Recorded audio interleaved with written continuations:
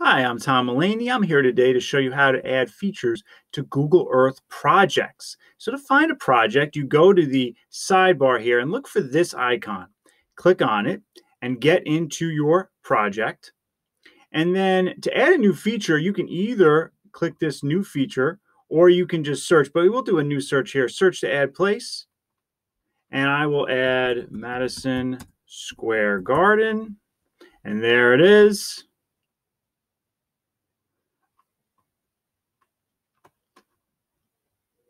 Look at that. And now I will add this to the project. And now that I have it in there, let me click Edit Place.